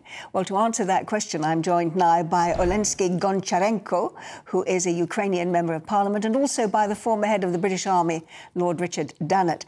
Olensky, thank you so much for joining us from the Ukraine. I'd like to begin with you, first of all. Clearly, this was seen in the Ukraine as an opportunity for the forces to actually benefit from this so-called mutiny that was going on. Are you now anxious that, in fact, Putin is going to double his efforts and unleash even more firepower on you now, just to prove that he really is the strong man who is still in control of the country? Hello, my name is Oleksiy. Thank you very much for inviting me. First of all, Putin showed to the whole world it's his weakness. He's extremely weak. And even Homer would see it, you know, everybody sees it now in the world, and Russians also. Like Prigozhin, it was a definitely attempt of coup d'etat, and he was very close. He just got scared at the end to go to the end. And he stopped his army near Moscow, his column, and he took big money in order to stop what he's doing. But Putin is so weak. Just imagine the state in which a gang of mercenaries took control of one of the biggest cities in the country and attacked the capital. And during this attack, they destroyed 6 Russian helicopters and 1 Russian military jet, killed a number of Russian military men. After they are released from any convictions, and now they're free to go to some another country. Just imagine this. How would you call this state? It's a failed state, and Putin is a failed emperor. That is the reality. Speaking about how it will influence the war in Ukraine, definitely, if this mutiny would continue several days longer, better several weeks longer, that will be the end of Russian army in Ukraine. It was too quick to exploit it for our army. It was just in 24 hours. So I don't think that now it will, in short term, will change something on the battlefield. But on the middle term, it showed how weak is Russia, and I'm even more sure today in Ukrainian victory than before. Lord Richard, if I can come to you, would you agree with Olensky there that, but I mean, the fear presumably is that even as he agrees, Putin is damaged because he likes to be seen as the strong man of his country. Do you think he is going to unleash even greater firepower just to prove that he is still that strong man? Where he will take this firepower? Sorry, Olensky, I was asking Lord Richard. Lord Richard, what are your feelings? That's fine. I think it's quite possible that he might. But whether that will have any great effect remains to be seen. What we've seen over the last 15, 16 months, when there have been successive attacks on Ukrainian civilian areas, that the morale of the Ukrainian civilians has remained very high. Ukraine has been very robust in dealing with these things. I think the really interesting issue is what the effect of all this is going to be on the battlefield, what the effect is going to be on the Ukrainian counteroffensive that is gradually building up its strength. Because there is no doubt that there were no winners on the Russian side out of the events of the last 24, 36 hours. Putin is damaged. His defense minister, Sergei Shoigu, is probably gone. Gerasimov, the chief of the general staff, his reputation is damaged.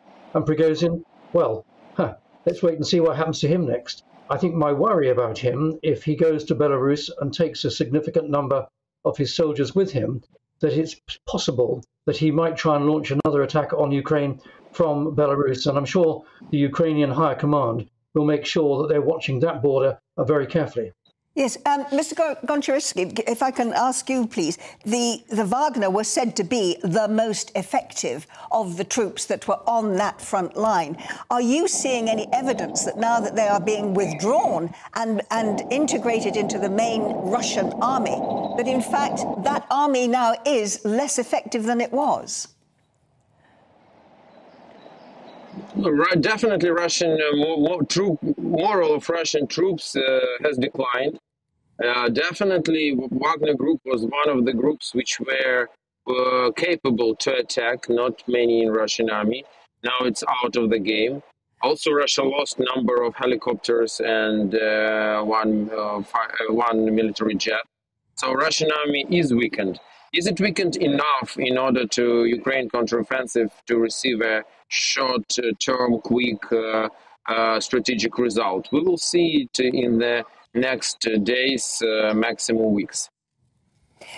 Lord Richard, tell you what struck me as being very interesting about what happened in the last, 24 hours, was that as the Wagner were moving up the M4 towards Moscow, they didn't have any opposition. It was almost, when they were in Rostov-on-Don, none of the troops there came out to resist them. They stayed in their barracks. There was no resistance as they made their way further up the M4. What does that tell you about the attitude of the supposedly loyal Russian troops to what the Wagner troops were trying to achieve? Well, Angela, you've just said it, supposedly loyal. When you've got a coup or a mutiny like this, the role and the actions of the government forces are very interesting. What the regular army could have done is opposed the Wagner group, or in this case, it chose not to. Now, the big issue was what Prigozhin was really trying to achieve by driving up the M4 from Rostov all the way to Moscow. Did he think he would actually get all the way there? Did he think that he would depose Putin from the Kremlin? No, I don't think he did. And even if the regular Russian army had not opposed him, I think the loyalty of the SFB and the interior troops would put on Putin's behalf would probably have stopped him. So I think Prigozhin actually realized that his headlong rush towards the Kremlin was going to get him nowhere. So it was very much in his interest to use the excuse of, I'm turning back to avoid bloodshed, to be able to climb down.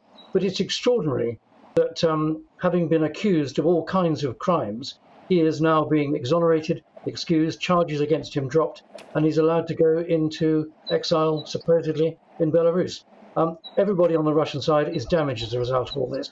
Yeah. And I think this will have an effect on the morale and the leadership of Russian soldiers in the front line, which will only benefit in the short to medium term the Ukrainian armed forces as they increase the strength of their counteroffensive. Well, I think that must be music to your ears, Mr. Goncharenko, but I understand that Putin has just been on Russian television where he says that, literally while we've just been talking, and saying that he is very confident of the ability of his troops on the front line. But clearly you have a rather different message that you would like to get back to Mr. Putin. There he is now. He was just speaking just a few moments ago, and he's just saying, basically, that he has every confidence in his troops and that he has every confidence in the future of his attacks against the Ukraine. What do you say to that? What another could we hear from Putin? He tries to show his confidence, but what is the confidence? Like a gang of mercenaries were moving through the whole country, and he couldn't stop them. We see that Russia militarily is exhausted. All their forces are in Ukraine, and in reality, Russia, all other parts of this huge country are absolutely unprotected. That is the reality. So Putin tries to show some confidence, but in reality, his country is falling apart. That is the reality. And what I think the world, the free world, should prepare to is to collapse of Russian Federation. That happened several times in history.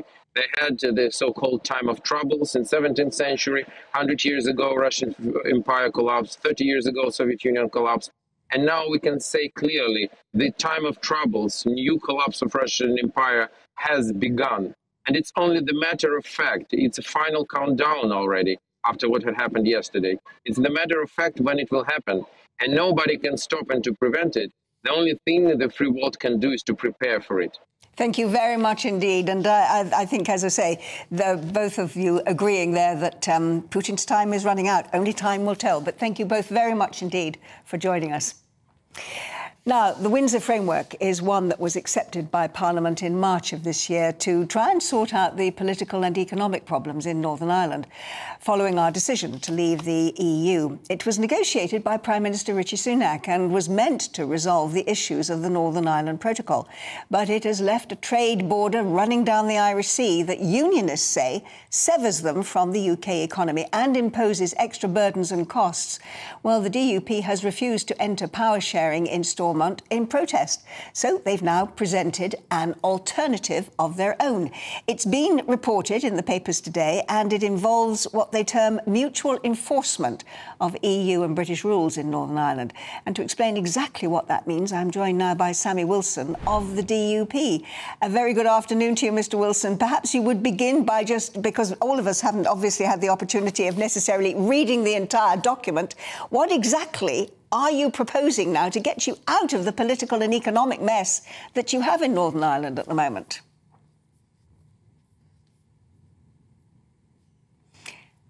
I'm sorry, I think we seem to have a problem, and I actually can't hear Mr. Wilson. Hello? Hello? Mr. Wilson? I can see him, and I can see his lips are moving, but I can't hear what he's saying. We will try and get him back. Did he mute himself, I wonder? Let us try him again and see if we can get Mr. Wilson. Mr. Wilson, can you hear me? OK. Oh, I can hear you fine. Can you hear me? I can now, Mr. Wilson. Thank you so much. So, as I say, would you mind please explaining to us exactly what these proposals are that you've come up with? OK.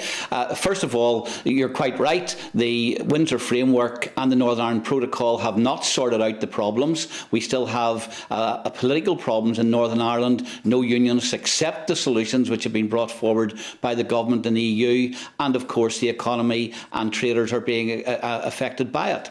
And there's overreach into the rest of the United Kingdom. The idea that we put forward is not a new idea.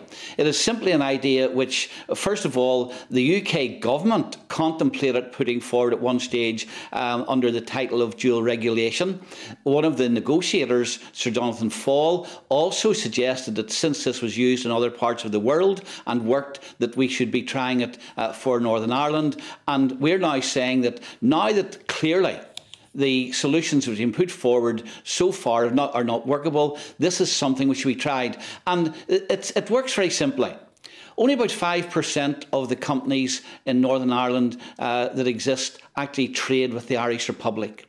And instead of imposing EU rules on the whole of the Northern Ireland economy and then having a border in the Irish Sea which has to be reinforced as a result of the Windsor Framework, what the government should be doing is saying to the EU, those traders who are trading with the EU and have got obligations in terms of the standards which have to apply to the goods, the customs arrangements and the taxes which have to be paid, we will enforce your rules by ensuring that those companies, when they trade with the Irish Republic, pay the duties that they're due to pay, and adhere to the standards which they have to adhere to.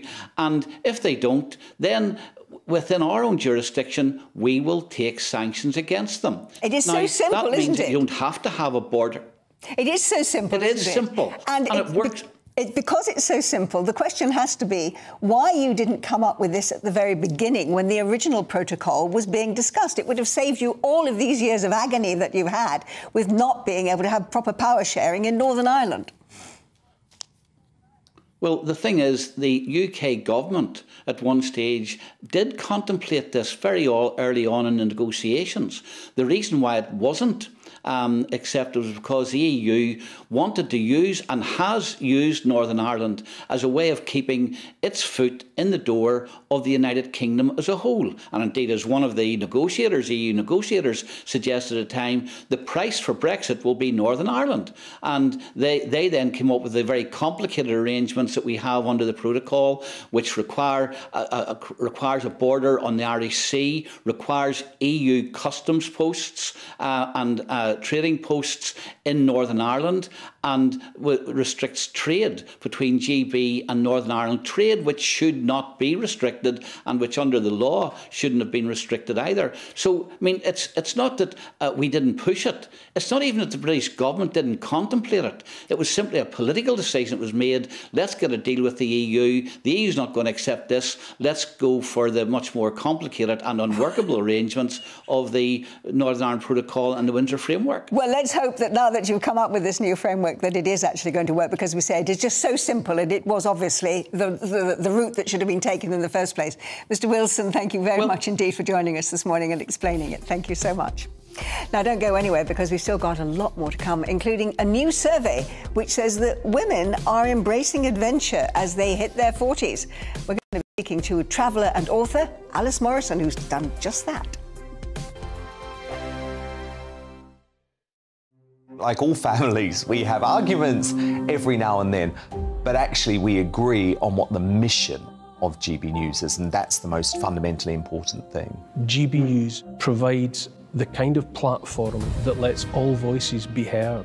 We don't hold back. We're free to say what we really think. Just because some people who live in a tiny little Westminster bubble think that their particular story is important, that's not the most important story for me. And often they will be difficult stories, stories that you won't find on the establishment media. Because what people think in the north of England may be very different to what they're thinking in the home counties. We're going to carry on telling the world what life is really like for households up and down the UK. We love to be in your car, in your kitchen as you're having your breakfast. Whatever you're doing, you are part of the show. If it matters to you, it matters to us.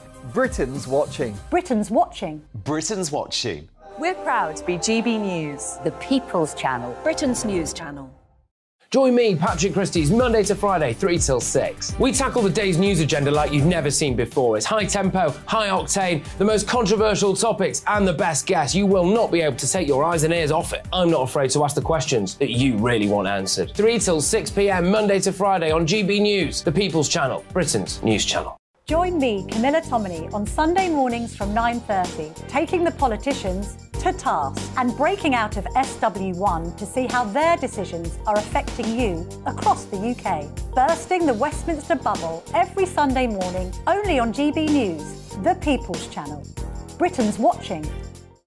Join us every night on GB News at 11 p.m. for Headliners, which is 3 top comedians going through the next day's news stories, which is exactly what you need, because when the establishment has gone crazy, you need some craziness to make sense of it. So join us 11 p.m. every night on GB News, the People's Channel, Britain's news channel. Hi, I'm Dan Wootton. You can watch me live on GB News Monday to Thursday from 9 p.m. And did you know that you can also watch and listen live on our website, gbnews.com. You'll always be up to date on the latest breaking news, as well as enjoying the best stories, opinions and shows. You can even join the debate under our live player as you're watching. So head straight to gbnews.com on TV, radio and online. GB News, Britain's news channel. So Jubes and Kerr, we tackle the issues of the day with real robust debate, both sides of the fence, battling it out with me in the middle with my forthright opinions and views. And often really interesting things happen because you start with a position and then by the end of the debate you find actually, well, I might not have thought about that one. What we need in this country is 2 new political parties. You should maybe think about doing a 2024 calendar. I'm Michelle Dewberry and I'm keeping you company right through until 7 o'clock this evening. GB News, the People's Channel, Britain's watching.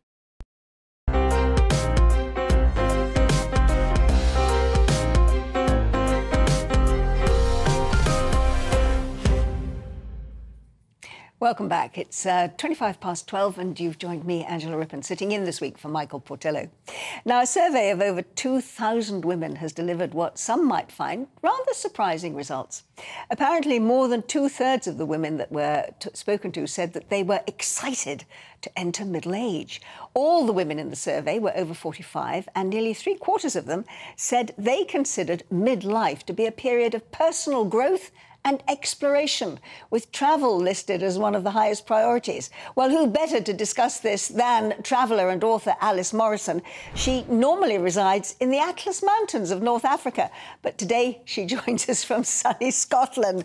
A very good afternoon to you, Alice. Now, I have to say that there were some very impressive figures in this survey that you did. 72% of the women you spoke to said midlife was, they wanted to be a person who was going to have growth and exploration. 66% of them said they felt there was less pressure to fit into social norms. They wanted to live their own lives. I wonder how much of the results from this is actually a reflection of your own awakening after 45.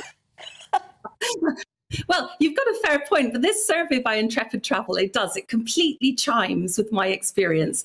And in fairness, I had nothing to do with the survey, but I totally agree. Because when I was 48, I quit my job as a CEO. Well, I was made redundant and I cycled from Cape Town. And ever since then, I have been adventuring full time. So I think what I found as a woman in midlife doing these amazing things was that I was in my full power. I was in my full power, Angela, just like you are. And yes, I did exactly what Intrepid Travel say. I do want to explore. I do want to make new friends. And I do want to really use this time. But what do you think it is in yourself, and indeed in the women that were spoken to in this particular survey, that suddenly makes them realise that that is what they want to do with their lives? Why weren't they doing it when they were in their 20s or their 30s? I think the thing is, when you're in your 20s and 30s, you're probably working on your career, working with your family. You have a lot of responsibilities, don't you? And you're in a great period of growth. And then suddenly you've got to a stage where you feel stronger in yourself and the future is stretching ahead of you. Because what I found is, I suddenly came to the realization that time is finite and that, there is going to be an end to all this. So if not now, when? So combined with, as I say, Intrepid Travel found that women have got more confidence. It's not like the old days when you turned 40 and you were put in the bin. Now we're taking over the world. So when you've got that confidence and you've maybe got a bit of time, or you've got money, or you've got both, but time is the real thing, then why not go off and travel the world? Come and join me. Come and hike in the Atlas Mountains with me.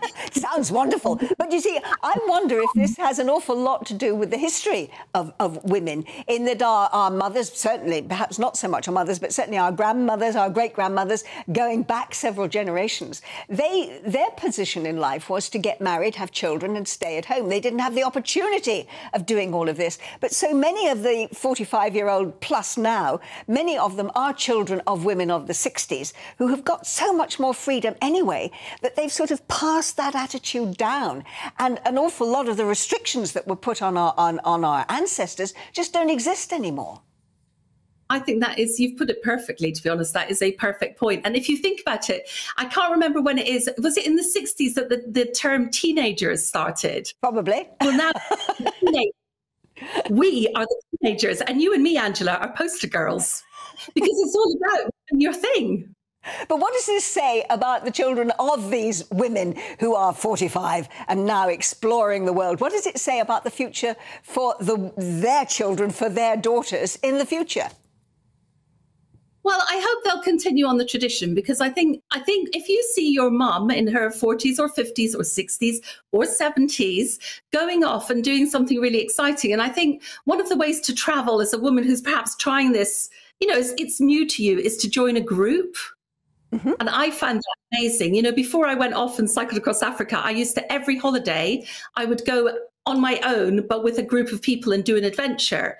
And I run them now for Intrepid Travel. I do hiking in the Atlantic. We do loads of stuff. But the point is, join a group or do it yourself. But if you see your mum doing that, you know, when you think she's ancient at the age of 50 or 60 or 70, I think it can only inspire you. So I would hope this momentum would continue. But I think it is really important to say to women, look, don't be afraid. You're brilliant. You can do it. Don't be put off. Don't watch too much Instagram and social media about what people who look like are doing adventures. Actually, people like me are doing really big, proper, roughy-tufty adventures that used to be done by men with square jaws and those jackets with loads of pockets. So you can do it too. So what adventures are left for you? Oh my gosh, everything. Well, it was my 60th birthday last week. And on my 60th birthday, I did two things I had never, ever done before. I was in Saudi Arabia and I milked a camel, tick, yes. And I rode in a helicopter. So I think, honestly, there's always something new to do. Yeah, I don't think that milking a camel is on my list of things to do, but I think, you know, you are a great inspiration, I think, Alice, to an awful lot of women of all ages that are watching this programme. Thank you very much indeed for joining us. Thank you so much. Well, in a few minutes, we're very excited here in the studio because we're going to be joined by pop legend of the 60s, Kiki Dee. But before that, here are your latest news headlines.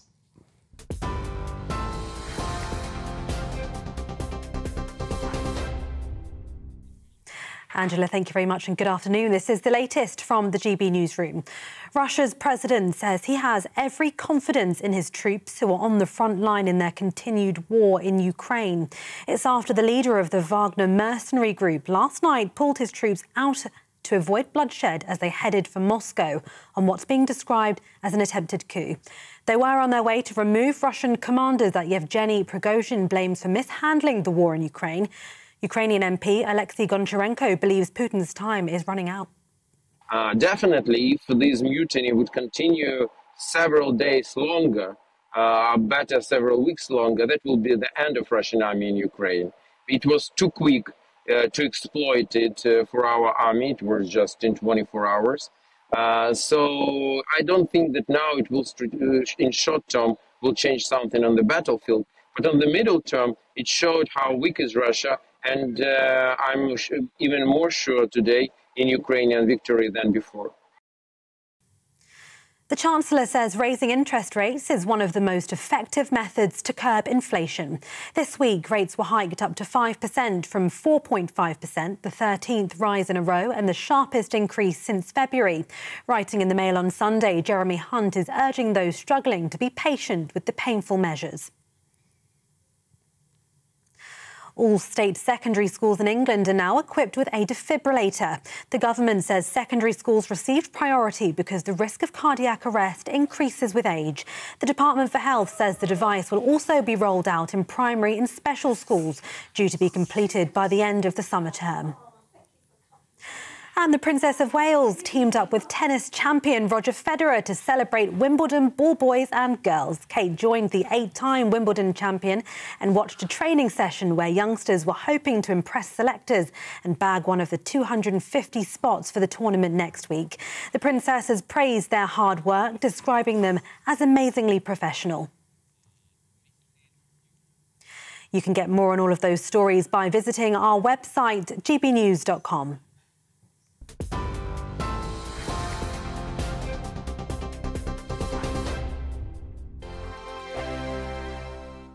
I joined GB News because I was sick and tired of not hearing my views being represented, not just mine, but so many people that I knew and spoke to. I just couldn't get my voice out there. I couldn't say anything. I couldn't do anything. Whatever the narrative was, I kind of had to follow it. GB News is there to provide a voice for those who have been ignored by the establishment media. We think different things. We've got a different style. GB News is here to be optimistic and positive about the future. It's real kind of dynamic and flowing, with the audience very much at the heart of it. like a big family. Here at GB News, we talk about the things that matter to you. Hearing the voices from right across our towns and cities, especially our towns. All sides of the argument represented with a heavy dose of opinion. We're on a mission here to make a difference. And the GB News family really is here for you, and whatever time of day you can watch or listen. Britain's watching. Britain's watching. We're proud to be GB News. The People's Channel. Britain's news channel. Monday to Thursday, 9 p.m. till 11 p.m. Join me, Dan Wootton. I'll bring you the sharpest takes and hottest debates. Do you not believe in prison? I don't believe in prison. I'm completely stunned. I guarantee you there'll be no spin, no bias, no censorship. I actually was personally quite offended by it. And no reason to go to bed. So I guess they've always been quite woke. That's Dan Wootton tonight on TV, radio and online. Monday to Thursday from 9 p.m. till 11 p.m. on GB News. The People's Channel, Britain's news channel. You've probably seen politicians interviewed 1,000 times, but we do it differently. We find out who they really are, we don't shout, we chat, and hopefully we bring a bit of light, not just heat. Did you know Kate Moss? Apparently. Do you have a pair of jeans or a pair of jeans? No, of course I don't. What would I do with them? My friends are like, oh my God, what's she doing now? Join me every Sunday at 6 for Gloria Meets, only on GB News, the People's Channel, Britain's news channel. Weeknights on GB News from 6 p.m. You'll always get drama. Please stop, Michelle. I know, yeah. Please stop. Should I just shut up? Romance. You like me, I like you. There you go. There you are. Well, don't tell anybody. Adventure. Etc. That's the whole point. But and action. Sergeant, read my superstar panel. They're already at it. They're fighting. It's going to be quite a show. Only on GB News. Britain's watching. In a world of dull and predictable radio and TV shows. Oh, hi. On Mark Dolan tonight, we've got big guests. We drill into the big stories of the day. The show adds up to a brilliant listening and viewing experience. Mark Dolan Tonight is the most entertaining current affairs show ever, and that's a fact. That's Mark Dolan Tonight, Friday, Saturday and Sunday from 9. Only on GB News, Britain's news channel.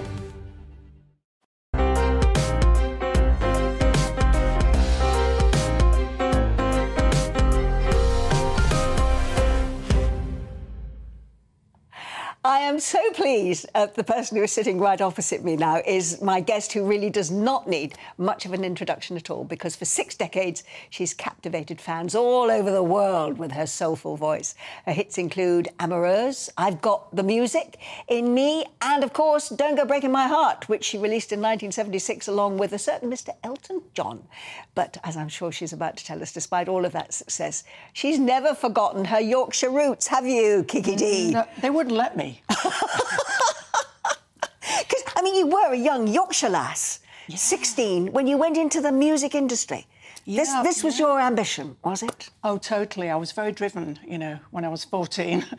My dad and I drove down to London from Bradford in '63, the same year that Scylla went to London, and got the audition, got the record deal, and, you know, had lots of experiences. I sang with Dusty, doing backing vocals. Yeah. Dusty Springfield, that is, for the generation that have never heard of her. Yeah, who's Dusty? Sadly. Yeah, I know. Yeah, and then 10 years later, I got hit with Elton John's company. Yeah. Now, we have to talk about Elton a bit, because, of course, tonight he's making what is being billed as his last ever public appearance in Britain as part of the Elton John farewell tour, because he's going to headline at Glastonbury. Yes. Now, you had Don't Go Breaking My Heart, as you say, which was this huge hit for you. Are you sad not to be there on stage with him tonight? To be honest, I'm quite relieved in this heat. I didn't get the call, but, you know, I did Dodger Stadium last November to 55,000 people. Yeah. That was the North American farewell, and it was so wonderful. I saw my old friends when I was in LA a lot in the 70s, doing the rock star thing, you know. Yeah. And and the audience were fantastic. And when I came on, they went, where? And then I met Joni Mitchell backstage, which was wonderful. Now, come on, Kiki, tell me, I mean, because none of us watching this programme will have had the experience of walking out onto a stage and seeing 65,000 people in front of us wanting to... What is that like? Well, you know, I did 2 stadium tours around America with Elton in the 70s. Yeah. So I got used to the police escorts to the stadiums, you know, and the Starship, which was a rock and roll aeroplane that the Stones and Elton used to use. What you do is you do a date and you'd stay in one city for a week and do all the dates around that city, excuse me, and then the plane would go on somewhere else. So you didn't have to move around every day. So rock and roll. The one silly thing I remember is on the sort of refreshment bar, they had, in those days, 73, 74, they had these packets of vitamins, you know, for all the rock and rollers to keep us all going on these long tours, you know. but I mean, the atmosphere. I remember talking to Yul Brynner many years ago about what it was like when he was living with cancer to go on stage and perform in The King and I, and he said always it was that wave of love that came over the headlights, over the footlights to him, which was like Doctor Theatre. Now, you know, you didn't have any of that to go through, but you did. I mean, I can't get over 65,000 people. Do you feel that wave of energy coming at you when you walk out and when you're performing? Well, it's a strange thing because I have a music partner called Carmelo Leggeri. I've been working with 30 years. And our music's quite progressive, although we do the old hits. But, you know, we play arts centres to 200 people. And I find that much more terrifying because it's the intimacy. Really? And there's nowhere to go. You have to connect. Connection is the whole thing about our music. It's to touch people. And that, to me, to go out, walk out at Dodger Stadium and, you know, belt out a song for 3 minutes is much less scary. It's crazy, I know, but it's crazy. But it was crazy, and in fact, the whole Elton experience must have been crazy, going on tour with him, with all the glamour and all the craziness that went with it. I gather you have. I read somewhere that you've got a pair of rhinestone-studded, platform-heeled boots. I do. From that time. How did they come about? And I can still get them on, which is a miracle, you know. Yeah. Well, everybody wore them in the 70s. They're silver, and then they've got the rhinestones, and then beautiful, actually, just under the knee. And you still got them? I've got them in the loft. They make a great doorstop. You know? I did wear them at once at a gig with Carmelo, actually, just for fun, you know, and everybody went, oh, my God. But what was great about that style in the 70s was they made your legs look so long, because you'd have these flared jeans, which we all wear now again, but your feet would be like, you know, this much, your legs would be that much longer because of these raised boots. So we all look like Jerry Hall. Well, not quite, actually, but...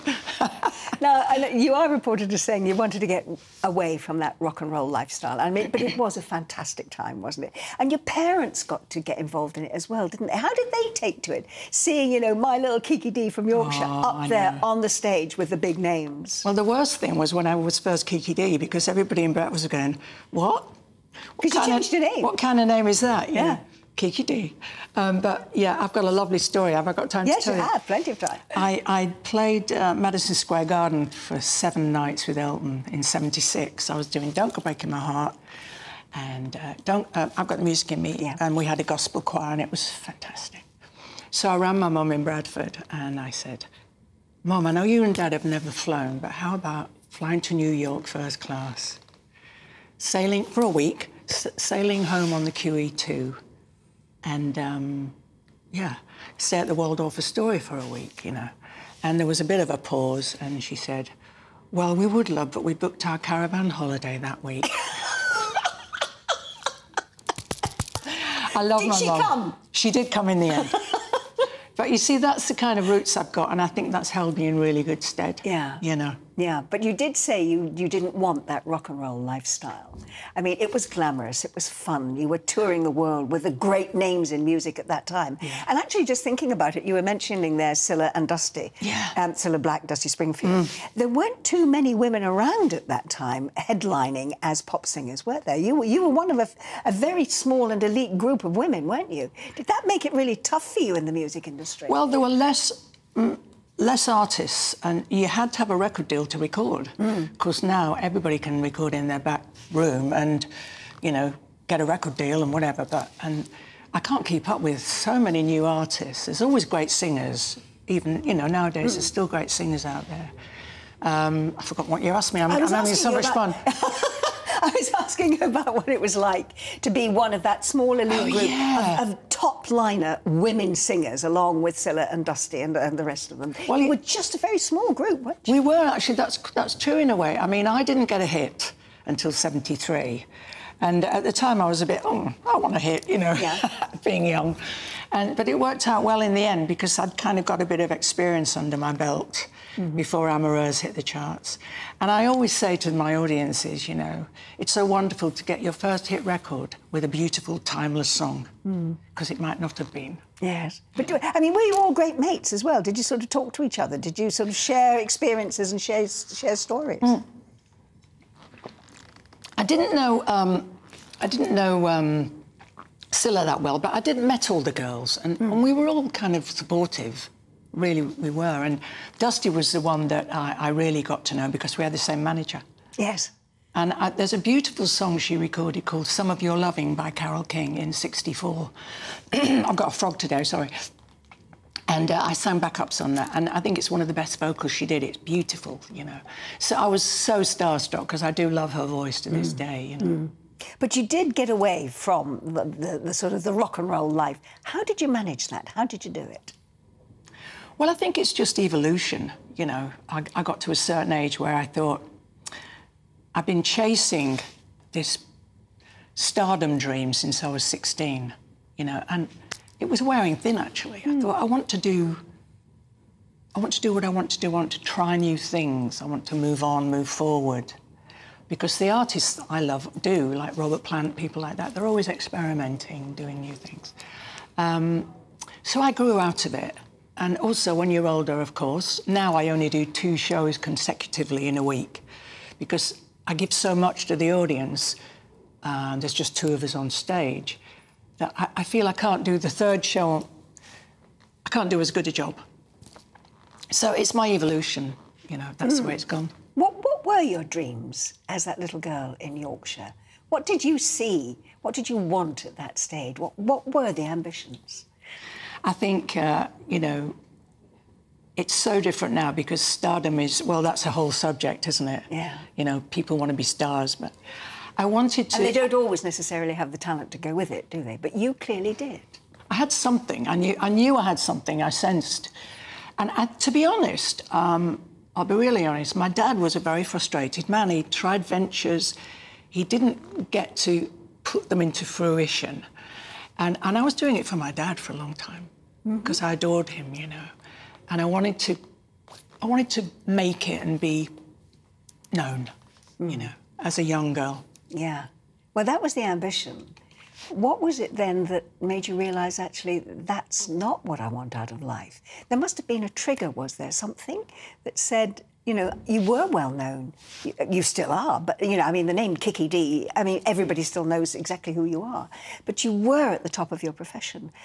To switch that off, or even if not to switch it off, but to run it down and have an entirely different way of life, that must take quite a lot of deciding, did it? Because not every star at the head of their profession can say, quit while you're ahead, because I've still got a long... I mean, you were still young. You're still performing. You had this long career ahead of you. So what was the trigger that made you think that was not the ambition anymore? I just wanted to feel comfortable. And I was You were always, not comfortable then? I was always quite shy. I used to... you know, there'd be lots of cameras on Elton and I, and you'll always see me kind of going behind his shoulder, you know. I was shy, not that confident. And also the other thing is I didn't have one particular direction. I wasn't a country singer or a folk singer or a rock singer. I was trying all these different things. And in the end, I thought, I just want to have the freedom, you know, to feel comfortable. Because I am a down-to-earth person, and I just wanted to feel more relaxed. Does that make sense? Yes, yeah. So when you're on stage now, because you perform now with Carlos, as you have done for, what, 30 years or more, are you performing all your own material now? You're still writing your own songs? Yeah, we do a mix of the Kiki hits, and we do songs from Kate Bush. You know, we do covers of other people's songs and our original material. So it's a bit of a musical journey. And I just love it because I'm much more confident now. I go out into the audience and we have a good giggle, and it's real. I think that's what it is about being over 70, is, you kind of begin to know who you are. And, yeah, that's where I am now, and I'm very happy. You're now 76, aren't you? Yeah. So who is Kiki Dee now that wasn't Kiki Dee when she was 16 or 20 or 26 or 30? I don't regret anything I've done. I'm very straightforward. I don't think I'm the greatest thing since sliced bread, but I do love the level I'm on now because, as I said earlier, it gives you freedom to be creative. Because fame, I think, can be a very difficult thing to work through if you're trying to create things. Because you've got pressures of record companies and all that commerciality. I don't have that anymore. No. So I'm just a simple gal from Yorkshire. But I mean, so what would your message be to a lot of the youngs? Because, as you say, the music industry is the churning over of stars, of names, of bands, is extraordinary, I think, now compared to what it was, say, back in the 50s and the 60s and the 70s. A band pops up, it has a hit, it does a couple of albums, and then we never hear from them again. Yeah, it's difficult. What would you say to them? Because clearly they are not surviving within the industry for a variety of reasons. But what would your message be for them to get the kind of longevity that you and other stars like you have achieved? I think if I look back, it was a very different industry in the 60s. But I would say if you concentrate on the work and enjoy it, let it unfold and not run ahead of yourself, because this fame thing is definitely takes you over. Yeah, do you think they believe their own publicity too much? I think so, and it happens so quickly as well. You see, I had that 10 years to go out and work. Before you had a big hit? Before I had a hit. It's keeping your feet on the ground and believing in what you do and not letting people sidetrack you into being what you're not. Yeah. That's what I would... Stay true to yourself. Stay true. Yeah. So tell me what it is about the partnership you have with Carlos that works so well. I mean, it's, as you say, 30 years you've been working together now. Well, Carmelo's an amazing guitarist. He's worked with Bill Wyman, lots of people, done lots of projects. We met when I was 47. Yeah. And that was the point when I thought, I've got to do my own music, I've got to get real here. And he's just fantastic, and he does all our arrangements and he produces our albums. And musically, we seem to work. Yeah. And like I said earlier, I think working at this level, I can hear my vocals on stage, because with a big band, and in a big stadium, you can't really hear very much. You're just relying on, in-ear plugs or monitors, Yeah. But it's one of those intangible things that just works musically, Yeah. And so what sort of material are you writing together now? I'm sorry, I called him Carlos, he's Carmelo, of course. Yeah, that's fine. Yeah. What sort of material are you writing together now? Well, it's very grown up in the sense of I don't write love songs with baby in them anymore, do you know what I mean? I don't particularly like pop. I like music these days. I like real instruments, organic sounding. So the songs are about the journey of life, because all my lyrics are really come from myself and my experiences. I don't think I can write in the way maybe Kate Bush can by reading a book and taking a subject. I just have to write from emotion. There's a song I wrote called She's Smiling Now about my mother, who was a wonderful lady, very kind. And there's a line in the song, it's never too late to fall in love with life again. I'm very proud of it. So that's the kind of content. Some of the songs are fun as well, but it's the truth of the music that I like. Yeah. We mentioned, let's go back again, because we mentioned that this evening Elton is... Yeah. I mean, you've stayed very good friends with Elton, haven't you, all through the years? Oh, he's amazing. Every time I'm unwell, because I was a little bit unwell earlier this year, I get the phone call. Are you all right? I'm keeping my eye on you, he'll go, He rang me on his birthday because he found out I wasn't very well. But I don't see him, I don't mix in his circle, because it's an unreal life, let's face it. I mean, my life's very normal. But it's a true friendship, and I would say he's you know, of all the people who've touched me in my life, he's definitely well up there, you know. Yeah. So will you be... You won't be at Glastonbury this evening, no. But will you be watching? I will. I can't wait to see who's going to be on. I mean, this is the thing, isn't it? He says he's going to have 4 people on, but we don't know who they are. No, it's a secret. You know who they are? I have no idea. Who do you think it might be? No, honestly, I don't know. I heard Billy Joel was in London. It might be him. Yeah. Dua Lipa. He worked with in LA. Lady Gaga, I think, is in the mix, Who knows? I mean... Yeah, but you're looking forward to it. He loves to mix it up. He does, doesn't he? So you're looking forward to it this evening. I am, absolutely. Yeah, well, you and thousands others too, I think. Yeah. Thank you very much, Kiki. It's been such a delight to be able to see. When you came in, you said, I'm going to pretend we're having a cup of coffee in the lounge. That's what I've done. Fantastic. Massive thanks to you, Kiki. Thank you. To Kiki and indeed to all of my guests today. Michael will be back next week. Up next, it's Emily Carver. Enjoy your weekend. Hello there, I'm Jonathan Vautry here with your latest GB News weather forecast provided by the Met Office. It is certainly going to be a hot day for some of us. Southerly winds feeding up, bringing in this heat, particularly for southern and eastern areas of England. But for others, it'll be a bit more unsettled. This low pressure centre bringing this cold front across Northern Ireland first thing this morning, and will gradually bring some heavy outbreaks of rain to Scotland, northern England and into parts of northern Wales as well. Chance that some thunderstorms bubble up across parts of Lincolnshire, up into Yorkshire and Northumberland. Some heavy rain still across Aberdeenshire into Orkney as well. Eastern areas of Northern Ireland also seeing some heavy showers this afternoon as well. Further to the south, staying dry, but that heat really building, climbing towards 32 Celsius. Really quite humid as well, feeling sticky. It's going to be a blustery day for many of us, though, and it will continue to be breezy for those eastern areas as that rain eventually clears its way off. But it should turn drier for many of us overnight, just a scattering of showers.